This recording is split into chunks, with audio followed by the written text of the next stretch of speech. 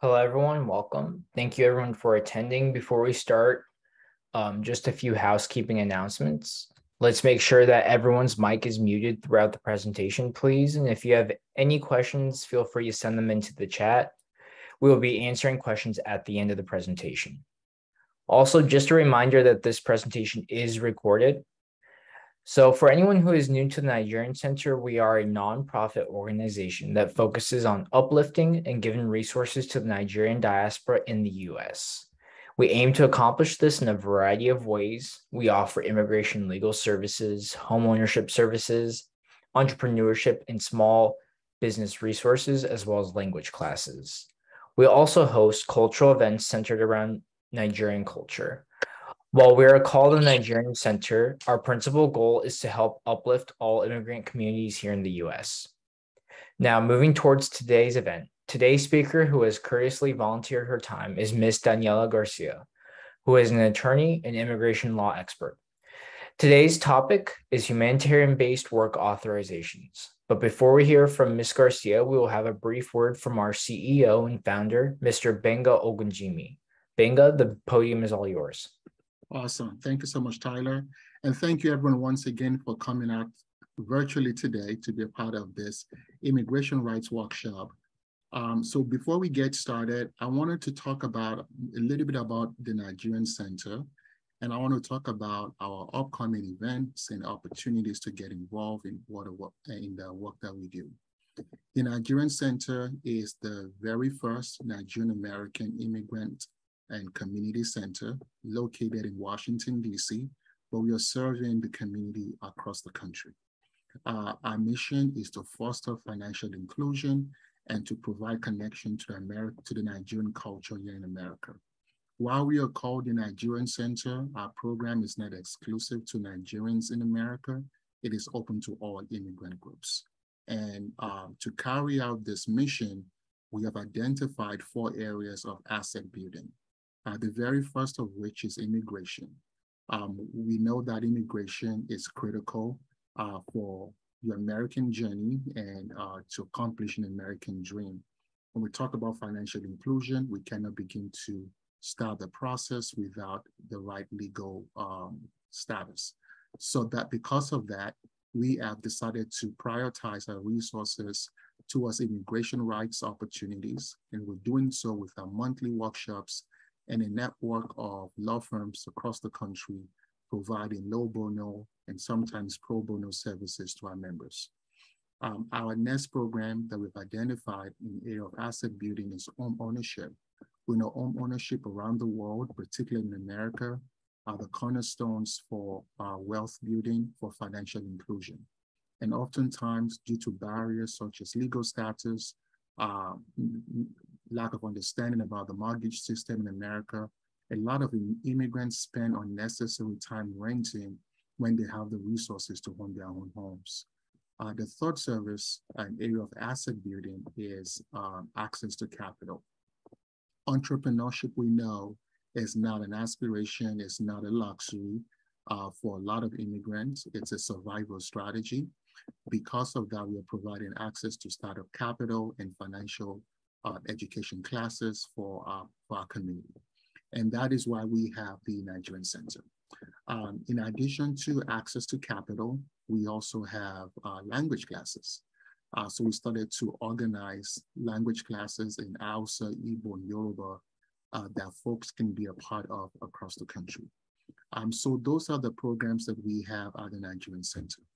Our next event is going to happen next week, Wednesday, and it's going to be access to capital.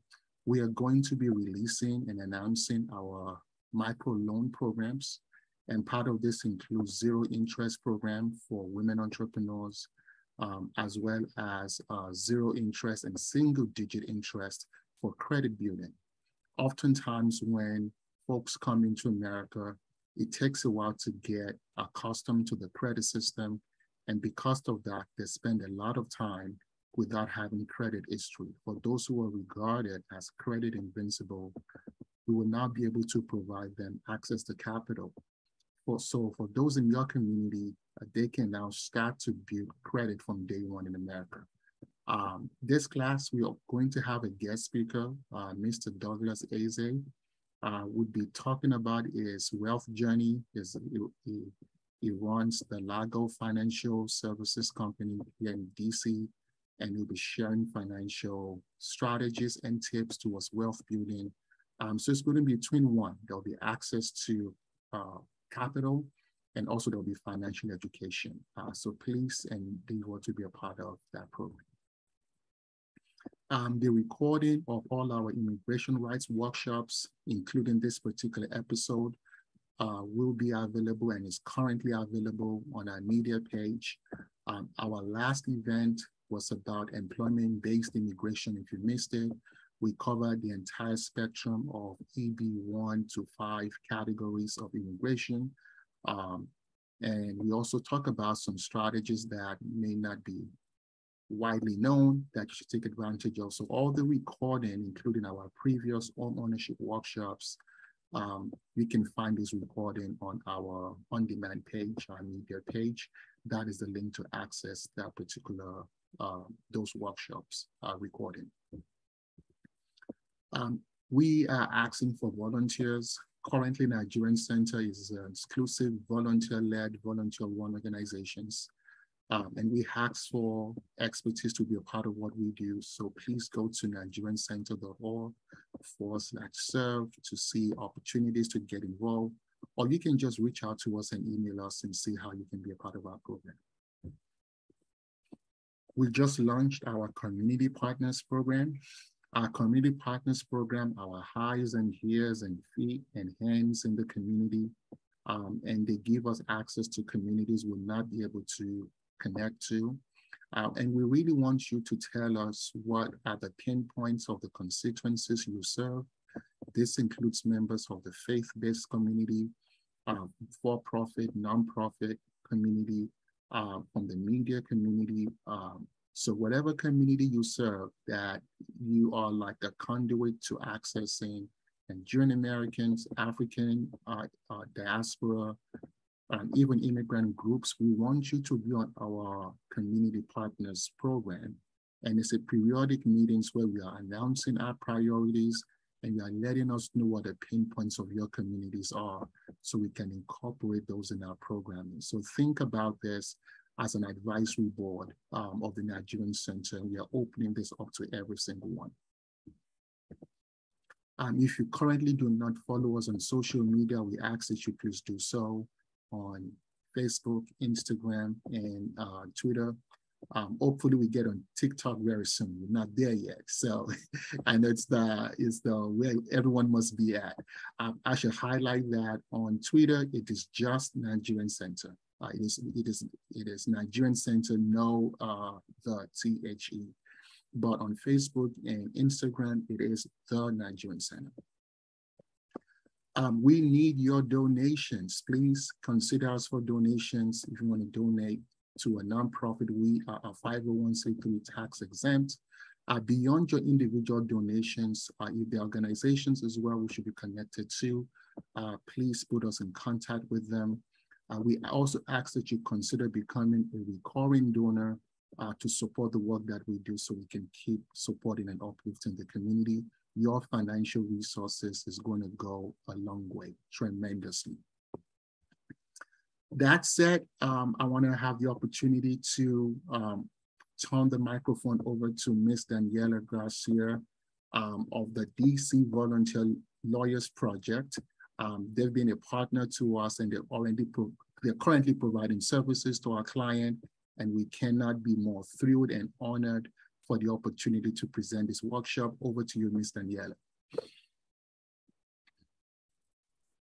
Thank you. Thanks for that wonderful introduction, for also helping me learn a little bit more about the Nigerian Center. If I could share my screen, do you mind if I do that? Perfect. And we can get started. Okay, so you should be able to see my slides. Can you see them? Perfect. Okay, so today I'm going to, well, first let me say thanks again and for the invitation. I appreciate it.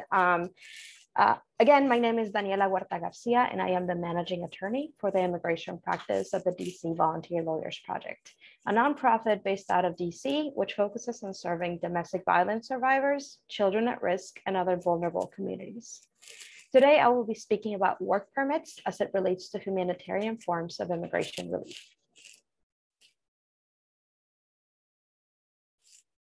So let's look at our agenda for tonight. First, I will be giving a quick background on immigration law so that we can all understand what these humanitarian forms of relief are that I just mentioned and that I know is in the title for the presentation tonight. Second, I will talk about how to get work permits through these immigration applications. Third, I'm going to talk about applying for your work permit, waiting for your work permit, and then working once you have that work permit. Then we will touch on the 540-day automatic extension that is currently applicable to work permits. And finally, I will talk about clinic consultations. So let's start with understanding immigration law just a little bit more. So there are many kinds of ways to obtain legal immigration status in the US. The first, which we're going to talk about today, is humanitarian forms of relief. The others are listed here in yellow. And I know that Becca just mentioned that you all had a presentation on employment-based. So that's a different category of immigration law, a different area of immigration law. And that's where your H-1Bs, your H-2Bs, that's where those live. There's also family-based. This is where we see the most often, for example, a brother who's already a US citizen sponsoring a sister that isn't, or someone with no status marrying a US citizen and acquiring their papers that way. And then others. So other categories of visas that can be visitors, students, O visa for those that are called special skill set, P visa, which I believe those are for athletes. DCVLP doesn't really deal in this realm of the bottom boxes. We mostly focus on humanitarian forms of relief for immigration. So that focus, I'm going to go through that specifically, and then we're going to get to work permits. So these humanitarian applications for relief are asylum for those who have faced persecution in their home country due to 5 specific grounds, U visas, which are for victims of crimes, T visas, which are for trafficking victims, VAWA, self-petitions, that stands for Violence Against Women, Women's Act, but anyone who has suffered abuse at the hands of a legal permanent resident or a US citizen spouse or child can apply. SIJS is Special Immigrant Juvenile Status, and those visas are reserved for those who are under 18 years old who have been abused, neglected, or abandoned. TPS, or temporary protected status, which are for nationals of certain countries that have been deemed dangerous to return to, and DACA, which is deferred action for childhood arrivals for those who were brought to the US before they were 16 years old. So, as I mentioned, even though the focus of this presentation is work permits, the reason I'm speaking about these kinds of applications is because a work permit is linked to these applications. Work permits, at least in this realm of humanitarian law, cannot be acquired by themselves. And if anyone is telling you otherwise, that is a scam. Work permits are always attached to a larger application, an underlying application. So here on the screen, it's you, right? The little person, it's you, and then you apply for whatever that underlying application is. If it's asylum, if it's U visa, if it's a TPS, and then you get your work permit from there.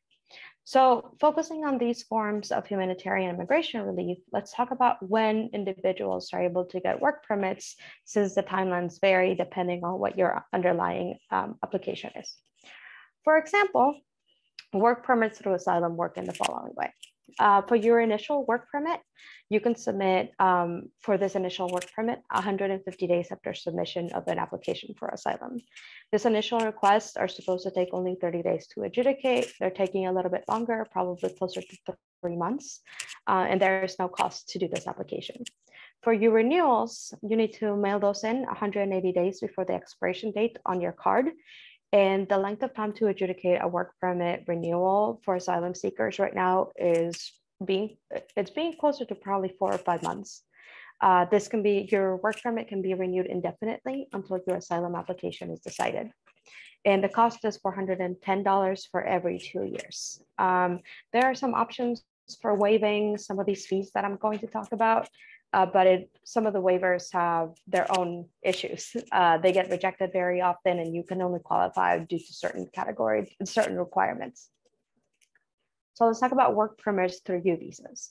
The work permits through the U visas take significantly longer. You must wait for your U visa approval or to be placed on a wait list, or for what we call a bona fide determination in order to get your work permit. So whereas the timeline for asylum seekers is that you can file for your work permit after 150 days after you have submitted your asylum application, you must wait for this to be placed either in the approval, wait list, or bona fide determination lines in order to get your work permit through a U visa. And as you can see from the screen, that being placed in any of those three categories is taking anywhere from 5 to 6 years at the moment. Like asylum, your work permit can be renewed indefinitely until your U visa is adjudicated, so until it's approved or it's denied. And then the cost, this one does have an initial cost of $410, and then the renewals every 2 years are also $410.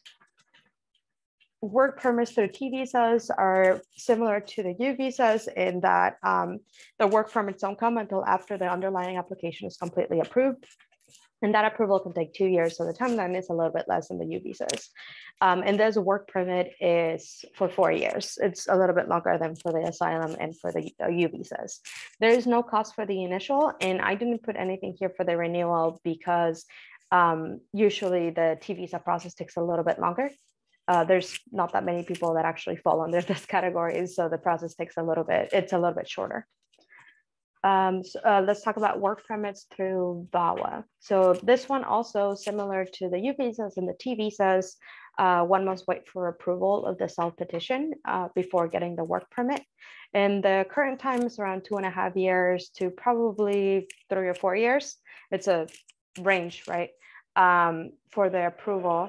And again, this can be renewed indefinitely until legal permanent residency is granted.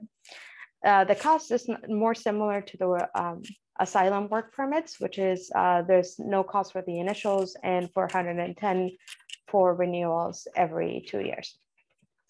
Now, work permits through SIJS, which is the one at the visa applicable for those under 18, is a new development that only occurred in May of this year. You must still wait for your SIJS application approval.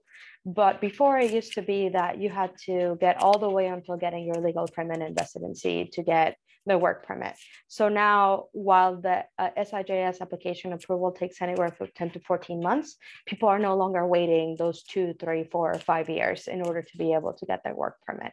And although, like, as I mentioned, is for those under 18, somebody who's 17 today could apply for this and they would still be waiting 4 or 5 years later. So at that point, they would be in their early 20s and they would still not be able to work. So this is a significant development for us in the last couple of months. The cost, again, you're seeing a trend here, none for the initial and for 110 for renewal. And as I mentioned at the beginning, there are some waivers that may be able to be applied so that the fee doesn't have to be paid, but those are sometimes a little difficult to get. I don't know if I mentioned this at the beginning, but you can see it on the screen. There are only certain countries that are designated for TPS at the moment. And I have listed on the screen the ones that have been designated for TPS and the ones that currently have open registrations. For more updated information, it's important for you to visit the USCIS website. There are registration periods. Sometimes the registration periods are different if you're re-registering for TPS or if it is your first time registering for TPS. And then they have other requirements, such as how long the individual applying has been present in the United States and whether they are able to qualify for this temporary protected status. The cost, this one is a little bit heftier because not only are you applying for the work permit, but you're also paying for your application.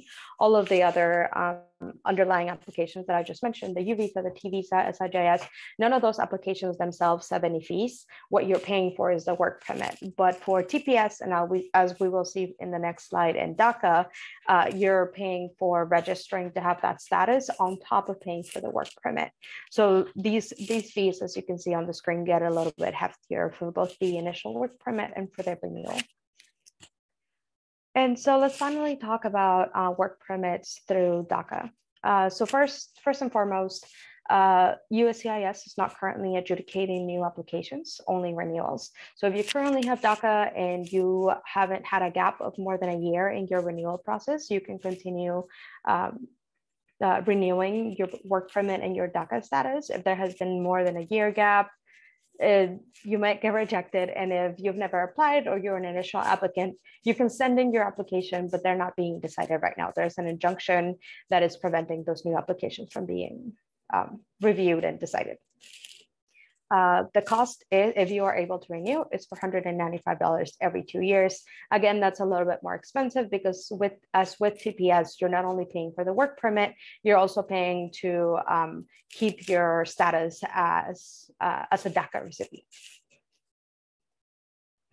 So next I'm going to talk about applying, waiting, and working as it relates to the EAD. So what documents do you need to apply for a work permit? First, you need your underlying application, right? What are you applying for that then makes you qualify for the work permit?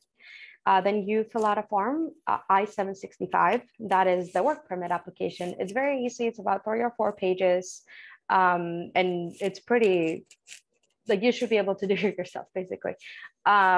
Depending on how you qualify for a work permit, meaning your underlying application, you may also require to fill out an I-765W.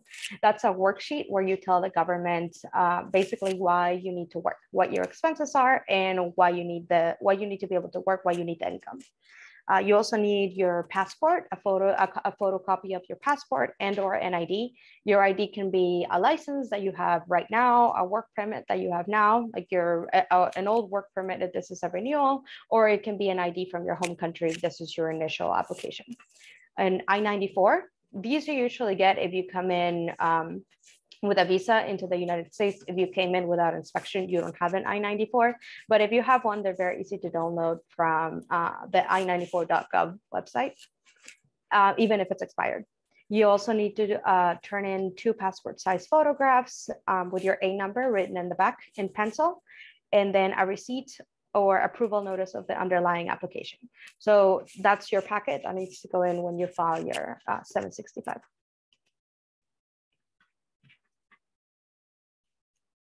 So what can you do while your work permit application is being processed? First of all, be patient. I know that these timelines are very long and they're very big. And this is the question that I get asked the most. When am I going to be able to start working in the United States? I understand, I'm very sorry. It is taking a very long time. There is a huge backlog in immigration applications, anything from to get your green card all the way to get your work permit. There's a huge backlog. And so I just please need you to be patient. Number 2, you're able to volunteer your time while you are waiting for your work permit to come in. And there are a couple of rules around volunteering, but you should be able to still do that with no problem. So you can, the rules for volunteering is that you're not being paid and that the position that you're volunteering for is unusually paid. So what I mean by that is that if you would be working without pay in a job that would otherwise be paid, this can be considered unauthorized work, that the only reason you're not getting paid is because you don't have your work permit, essentially. And so that would be counted against you, that you're working unauthorized. So even if you're not getting paid, you should not be doing that job. A good rule of thumb to follow is that you shouldn't do any volunteer work that is directly related to your professional training, to whatever career you had maybe in your home country or that you're trying to build here. So for example, I'm an attorney, right? And giving any sort of, and if I didn't have any work authorization, I wouldn't be able to give even this sort of presentations in my spare time. I wouldn't be able to give legal advice or do any kind of consults because that is in my professional expertise, right? That is part of being an attorney. So I wouldn't be able to do any of that, even as volunteer work, even as something that I'm not being paid, because it would be being paid if I were authorized to work. So finally, once you get your work permit, you have it in your hand, you have received it, what jobs can you do with your work permit? Essentially anything. You're allowed to take any case that you are qualified for in the United States. Probably an exception is that you can't work for the federal government. Sometimes they flip-flop back and forth if you are interested in doing that, working for a congressman or a US senator, being on their staff. Back before 2016, they didn't care so much, and even if you were on a work permit, they would let you work there. During the 2016 to 2020 years, they were a little more stringent, and now I'm not really sure where they are on letting people work if they have a work permit. But essentially, anything else, you should be good to go. It shouldn't be a problem. So now let's talk about when your work permit expires. So normally your work permit expires on the date that is on the card. So when you send that packet in that we talked about earlier, if you're an asylum seeker, it's going to take, if you're an initial applicant, it's going to take right now it's taking about 3 months, or if you're a renewal, it's taking about 5 months, or if you're in any of those other categories that I mentioned, around that time, probably 6 to 7 months. You get a physical card, and it has your name, it has your A number, it has the category that you applied under, and then it has the date it was issued and the date of your expiration date. Usually that is the date of your expiration date, and 180 days before that expiration date on your card, you need to send in your renewal. However, there have been crazy backlogs at USCIS since April of this year, which I mentioned previously. And as such, as of May 4th of this year, work permits are being given an automatic extension of 540 days past the expiration date written on your card. So this means that your card, your EAD, expires about 17 months after what is written on your card. That's 17 months. Due to this extension, you will not get a new card from USCIS reflecting this new date. You will get to keep your old one. You will not get a new I-797 from USCIS reflecting this date. So the I-797, usually when you get your card, you also get a letter from USCIS. At the top, it says I-797, and it's a notice that you've been approved for your work permit. You're not going to get a new one that says this work permit has an extension of 540 days. You don't get a new one. You get to stick with your old one, the original that came with your work permit. But you will be able to continue working without a problem during those 540 days automatic extension. Again, since this is something that came down from USCIS, your employer should not give you any problems in continuing to work despite what it says on your card. But if they do, I recommend that you print out this website or email them this website to let them know about this automatic 540-day extension.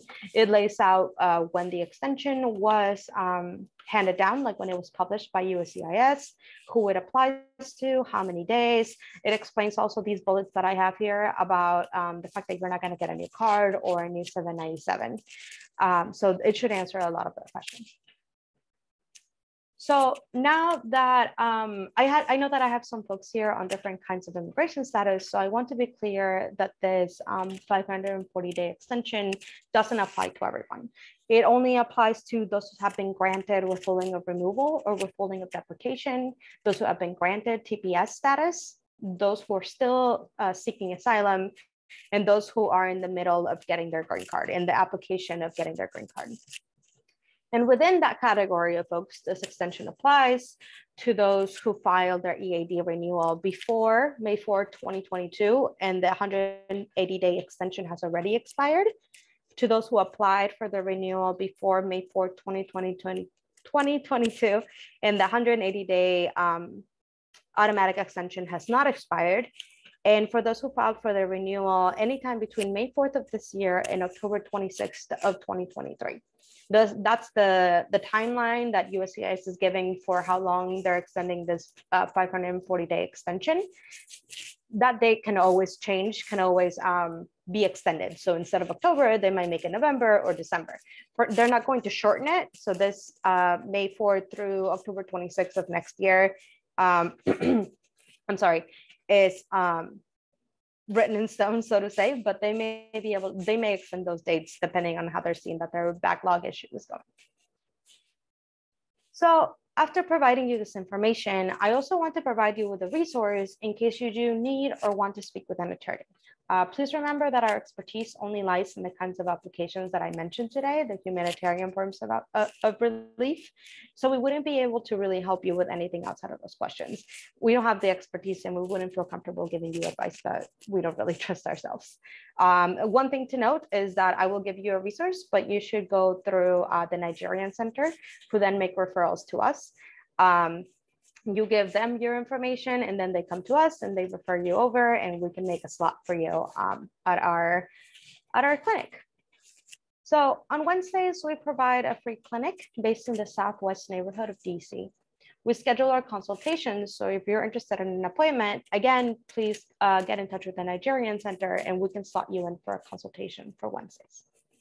At the consultation, we can speak about a specific question you have, or we can be broader, speaking about the kinds of relief you may be eligible for if you don't already have a case or an understanding really of where you are immigration-wise.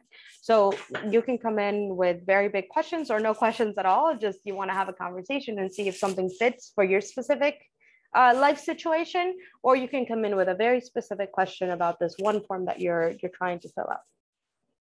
Your consultation can also be a time when we review an application that you have filled out yourself.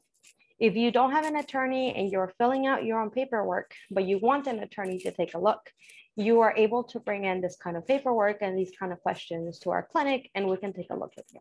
So one thing to remember for these in-person consultations, it's very easy to do these sort of consultations of looking at your paperwork. Those are easy to do in person. We don't really offer those if these are like phone consultations. The phone consultations are more calling. Talking. Excuse me. Again, the clinic is completely free, as it says at the top of the slide, but we do need you to schedule an appointment. So again, please go first through the Nigerian Center, who can make a referral to us, and we can schedule you in for an appointment. Please note that we hold this clinic on Wednesdays, and sometimes, for example, if you called yesterday, for example, maybe today we didn't have slots, but we'll try to get you in the next available Wednesday so that we can speak with you ASAP. So with that, that's the conclusion of my presentation, and now I'm happy to answer any questions you have, if you want to put them in the chat or if you want to unmute yourself. And thank you again all for your time. Hey, Daniela, I actually had a few questions, if you don't mind answering. Sure. So my first question was, in general, if I had a question about work authorizations, is there some type of online resource that's a catch-all that just has all the information I need? What would be the best resource in general if I was seeking something like that? A catch-all. Okay, so for asylum seekers in general, ASAP, which is the asylum, oh man, I can't remember what that stands for, but essentially if you type in ASAP Project Asylum Seeker into Google, it's the first organization that comes up, and they have wonderful information about applying for a work permit, what you need, what to do if there's a delay, applying for your renewal, litigation and what is currently going on, how much you have to pay. They have wonderful, super detailed information about how you can do your own paperwork, basically, when it comes to work authorization. That is specific for asylum seekers. For other in general information, the USCIS website for I-765s, that should give you more information about how to fill out the form, instructions on the form. I think the instructions are available in different languages as well. The application that needs to go into immigration needs to be in English, but you can look at the instructions in other languages as well. Okay, perfect. Thank you. I had just one more question. So at the Nigerian Center, we've noticed a lot of members of our community who are here under asylum, that they are in the process of, fully achieving their asylum status, but then they often get kind of radio silence from the proper authorities for an extended period of time. Is this a common problem where people seeking asylum, just have difficulty with the process overall? Yeah, 100%. I wouldn't necessarily classify it as a problem or as something that should give you pause. I do get that a lot. A lot of our clinic, of the people that visit us at clinic, often come because they have this sort of radio silence and they wonder if that means anything bad or if it's going to affect their application. And that radio silence comes from the backlogs that I mentioned. USCIS doesn't have enough staff and it's a continuing problem, but while they don't have enough staff, more and more immigrants, right, like keep submitting their applications, they keep arriving at the country, like they're trying to achieve their own like American dream, right? Like nobody's stopping immigrants. And so this is just, if there was this much backlog, then we're just kind of building on top of it. We just continue building on top of it. That radio silence, it doesn't mean anything. It just means that you're waiting. I don't know if this is a well-known fact, but when people apply for asylum, right now their USCIS is doing like the first in, first out method. So let's say you apply today, we are seeing that if you don't get picked up within the first 45 days of applying for your for asylum, you're sent to the back of the line. And there's no real rhyme or reason why you get picked up or don't get picked up in those first 45 days. But if you don't get picked up in those first 45 days, you're probably looking at being in the back of the line or in the backlog for anywhere from 3 to 6 years to finish adjudicating your asylum case. Again, that wait doesn't mean anything. It just means that your lottery number wasn't picked in the first 45 days. If there is a problem, they're going to send you what is called an RFE, a request for evidence. And that means that there was something missing from your application, or they just want to have more information about something specific that was in your application. So it's important that people keep their address updated with USCIS or with the court if that's where they have their case. Perfect, thank you. Does anyone else have any questions?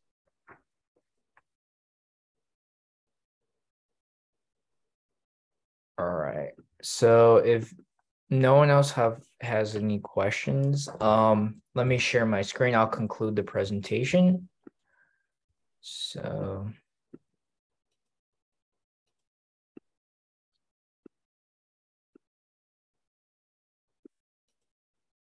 all right. Okay. So thank you everyone for coming. We really do appreciate it. In the chat, we will be sending you. Yeah. Hey, Tyler, I think maybe Carol has a question, but I think she's saying that she can't unmute herself. Okay. Yes. So you can go and send the question to the chat if you would like, Carol.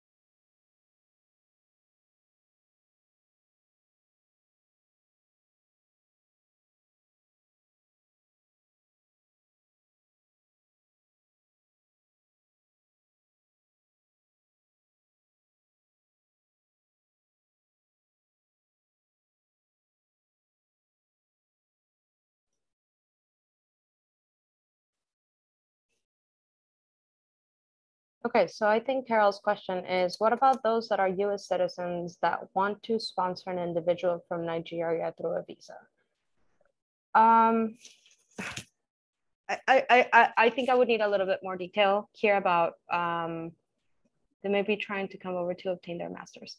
Okay, so that sounds like that person maybe needs to obtain a student visa, and those are F1s. We don't deal with those kind of cases. I don't have a lot of expertise with those cases. My understanding is that they need to be enrolled in a program before they are given that visa, before they can start that process of getting the visa. If this is somebody that is, well, I will stop there. I will put in the chat the kind of visa that you can look into for students.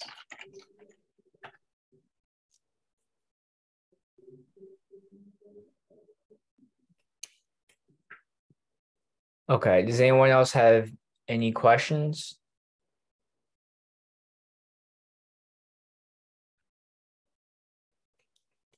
All right.